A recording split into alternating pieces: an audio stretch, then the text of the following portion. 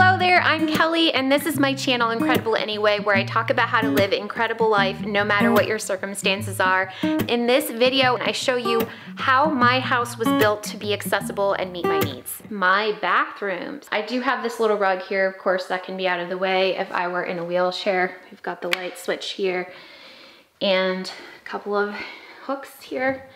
I really like this door because it is big and swings out of the way.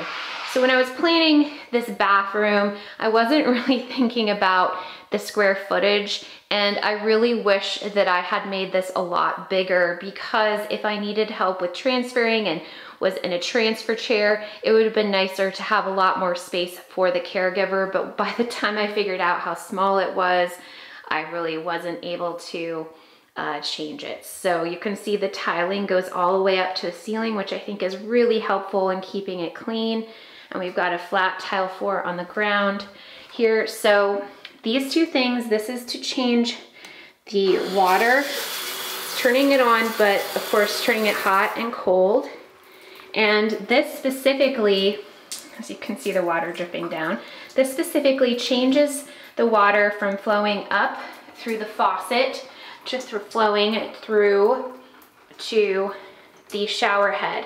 And this is really nice to have for when I am not safe to stand up with my vertigo. You can see that I have a big bench here that is built in, and it can be pushed up and out of the way. So if I needed to be in a transfer chair where I was in a chair built for a shower and somebody had to help me, and as I was in a shower chair, it could actually be brought in. But usually, because I don't do that, I have this down, and it's nice because I can actually scoot right here and have my wheelchair right here and transfer into it without having to move very far at all.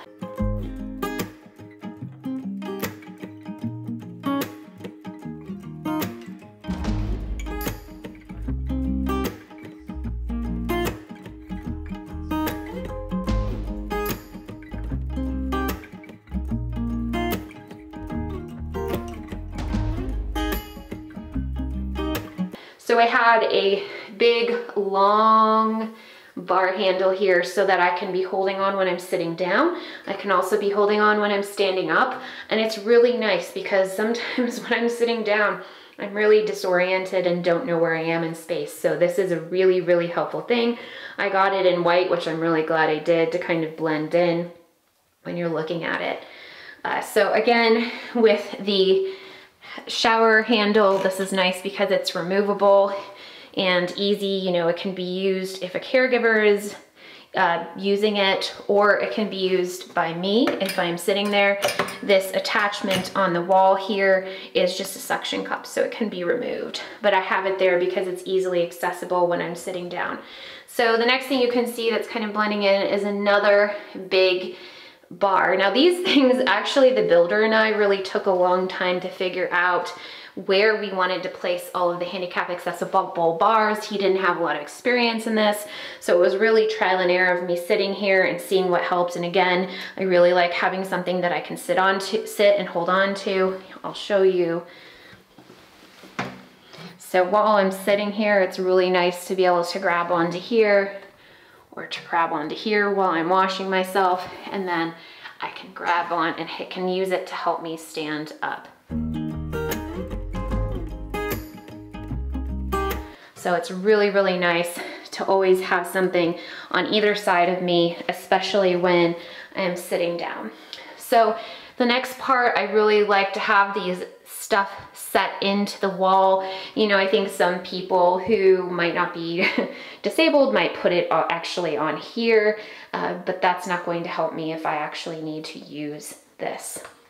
So I have all of my products in the inset of the wall. So this next bar that I have on the wall, I really like it. I can't remember if the builder found it or I did, but I like it for multiple reasons. I like it because if I'm just standing here, I can be holding on to it. It's kind of at my waist height, so there's something for me to hold on to while I'm standing in front of the shower. So this is a bar that moves. And the way that it moves is it lifts up and it turns. And you can see actually here is where it will lock into place. I'll show you the first position. So this is about a 45-degree angle from the wall. I like it. It's kind of something that I have it in this position. Let's say I am, you know, facing the shower this way. I like it because I can actually turn around and be holding on to it and have my back to the shower head, but have something to hold on to. So it's kind of a real stabilizing force.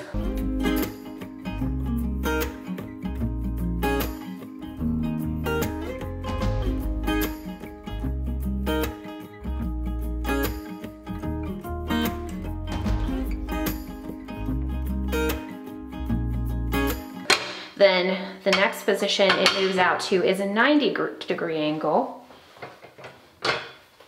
from the wall. So you can see even more so that this is a great stabilizing force, especially when I am facing the shower head.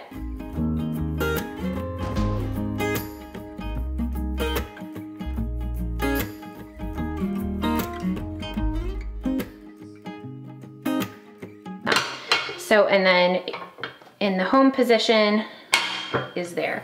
And it's really sturdy. Yes, it rocks back and forth kind of minimally, but it does, which is, you know, kind of good to know. And I like that, you know, there is a vertical bar here. That's something that was always important to me.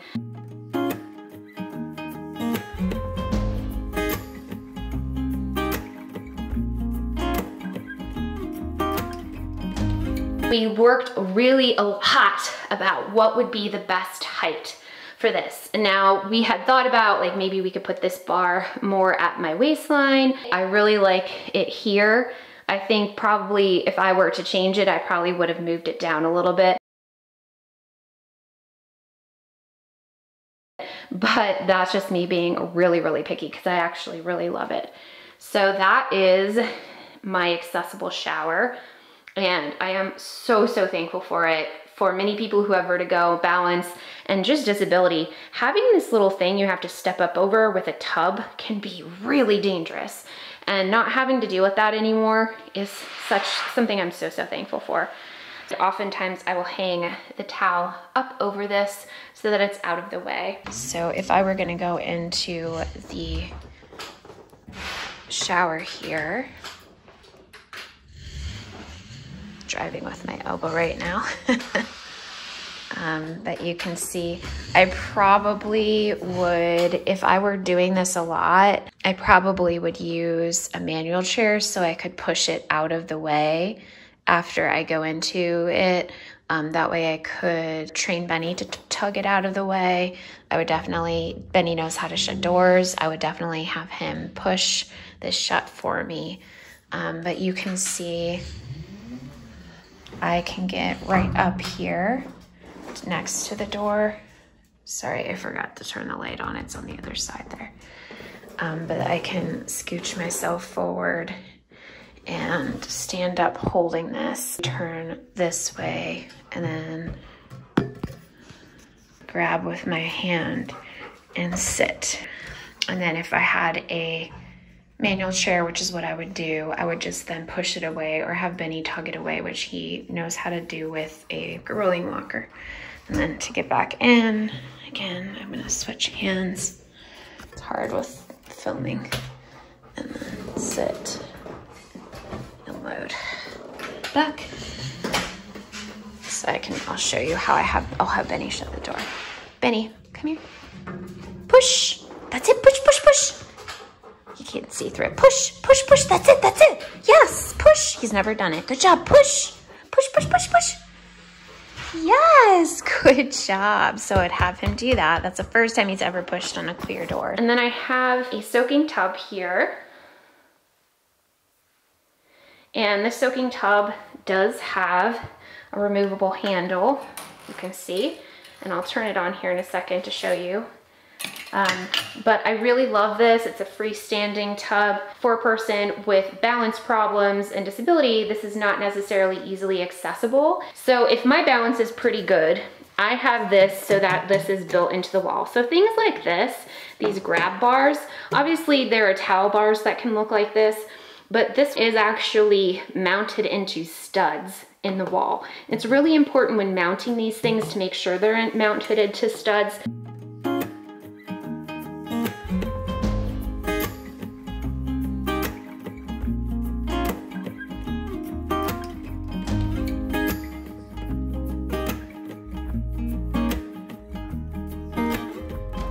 Otherwise, they can easily pull off the wall and be very, very dangerous.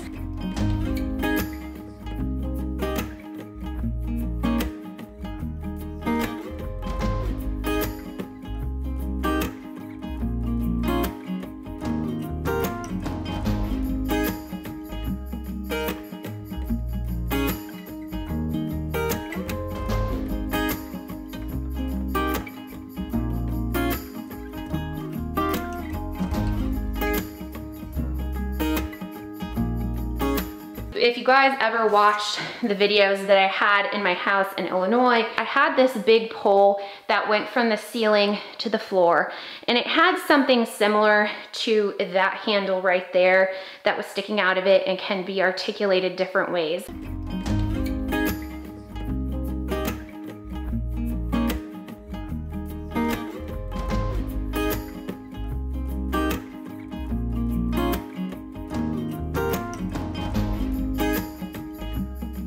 It locks into place. I have vertigo right now and I feel very safe with this. Now that was something that I actually still have and had considered having for this tub. Thus far, this has been okay, but I can tell you if my balance were worse more percentage of the time, maybe I would. The reality is that I'm not gonna use the tub when my vertigo is bad. I'm going to use my accessible shower. So really the handlebar on the wall is really what is enough. This has a hot and cold, and I really, really like this faucet. It's kind of like a waterfall faucet. And how I change it to the handheld is to switch it upside down. And then I'm going to take it out of the holder so that we don't actually spray anyone. But as you can see, it's a little bit different, but I like it. I like the squareness of it. So I'm really, really thankful to have an accessible bathroom. If you guys have any questions about my bathroom, about any of the parts of it that make it accessible, if I didn't talk about something that you're curious about, please let me know and I will answer them in the comment section. Thank you guys for watching. I am Kelly.